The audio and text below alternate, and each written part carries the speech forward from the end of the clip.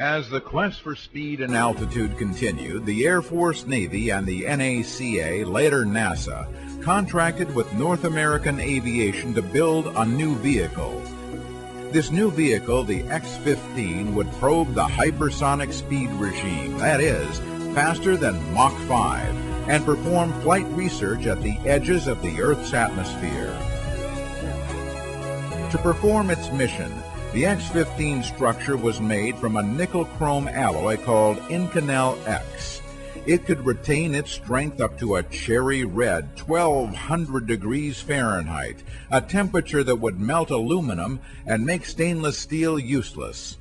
The X-15 was powered by an XLR-99 variable thrust rocket engine with a thrust range from 28,000 to 57,000 pounds. Before each flight, the pilots trained 8 to 10 hours in a ground-based simulator. The X-15's flight envelope demanded precise control during all phases of flight: the powered phase, the flight out of the atmosphere, and especially the re-entry. The pilots trained for the multitude of possible malfunctions of the rocket engine, systems, and displays. The appreciation of the ground-based flight simulator was fully realized first in the X-15 program. A flight began with the pilot climbing into the X-15 attached under the wing of the B-52 on the ramp. The B-52 then taxied out and took off, slowly climbing to 45,000 feet, heading for the northeastern corner of Nevada.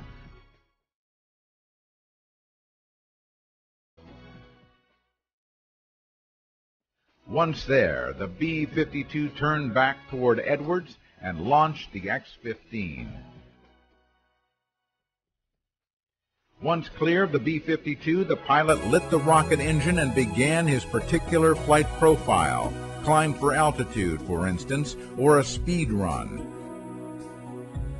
In spite of launching in northeastern Nevada, the X-15's flight to Rogers Dry Lake lasted an average of just 10 minutes. The engine consumed the entire fuel supply in less than 2 minutes, after which the airplane was a high-speed glider with a lift-to-drag ratio of about 4 to 1. The pilot was busy the entire flight and had very little time to enjoy the scenery. Things happened fast at Mach 5+, and this was no airplane to fall behind on. Maintaining a proper angle of attack was critical if the pilot was to reach the designated altitude. Under and overshooting were startlingly easy, and both had a dramatic effect on the final altitude reached by the aircraft. The bottom portion of the ventral fin, the vertical stabilizer underneath the aft portion of the fuselage, was too tall to permit landing with it attached, so it was jettisoned moments before landing, then retrieved and used again. The X-15 had no brakes for landing, just 2 skids that popped out at the aft end of the fuselage, and a nose gear with 2 wheels that was not steerable. The X-15 came down quickly, and its pilot had only one chance at landing, as do shuttle pilots today.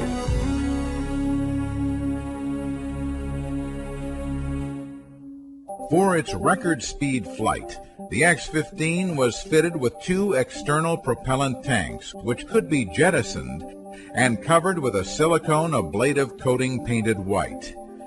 Unlike the shuttle tiles, the ablative absorbed the additional heating from the high speed by charring rather than insulating. Even then, surprisingly, shock impingement around a dummy ramjet on the lower ventral tail caused some serious local damage to the skins. The ablative coating proved to be impractical for a reusable reentry vehicle, since the old coating would have to be stripped and a new coating reapplied for each flight. With flights starting in 1959 and extending to 1968, it was and still is considered the most successful of all experimental research aircraft. The X-15 program added to the historic foundation of aerodynamics, sometimes measurably, often intangibly, in ways that were not imagined. It pushed the piloted records to an altitude of 67 miles and speed to Mach 6.7. 8 of the 12 X-15 pilots earned their astronaut wings. The X-15 provided much new insight into the once feared region of flight outside the atmosphere. It also gave engineers critical data on the unique challenge of re-entry. Re-entry compounds the effects of aerodynamics and spaceflight maneuvering and proved to be more demanding of both pilot and aircraft than anything encountered before. Many of the mysteries of re-entry flight were solved by the X-15. In sharp contrast to the high speeds and altitudes of the X-15, a strange-looking vehicle appeared at the center. The low-speed M2F1, a lifting body vehicle, had no wings and resembled a bathtub.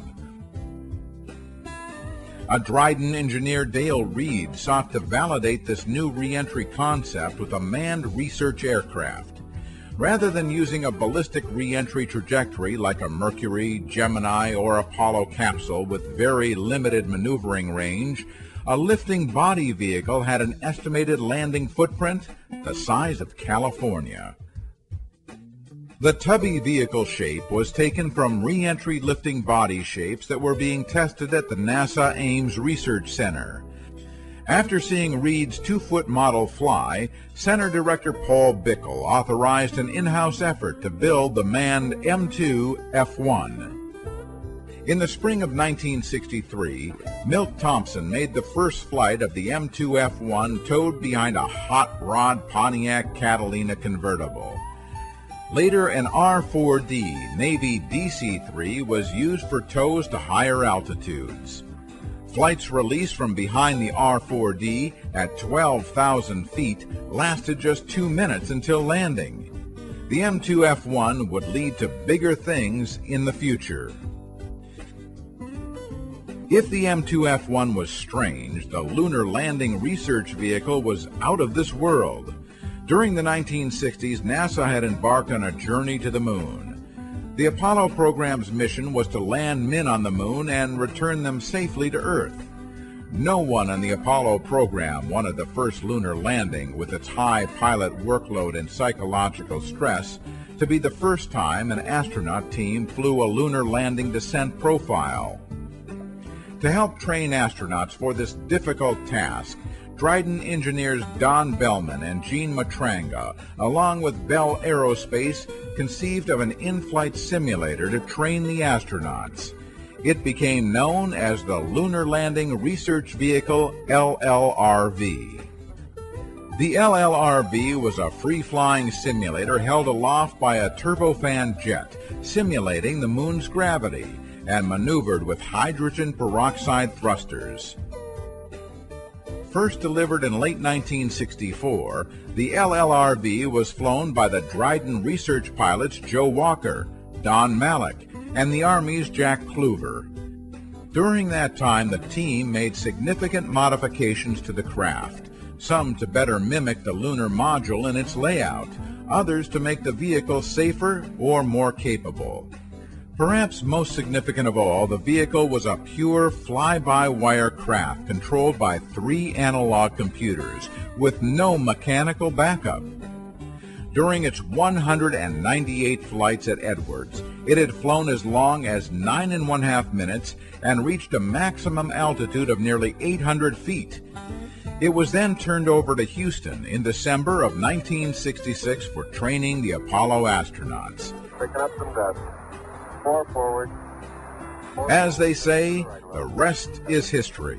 On July 20th, 1969, former Dryden Center pilot Neil Armstrong set the Apollo lunar module down on the moon. Tranquility Base here. The Eagle has landed.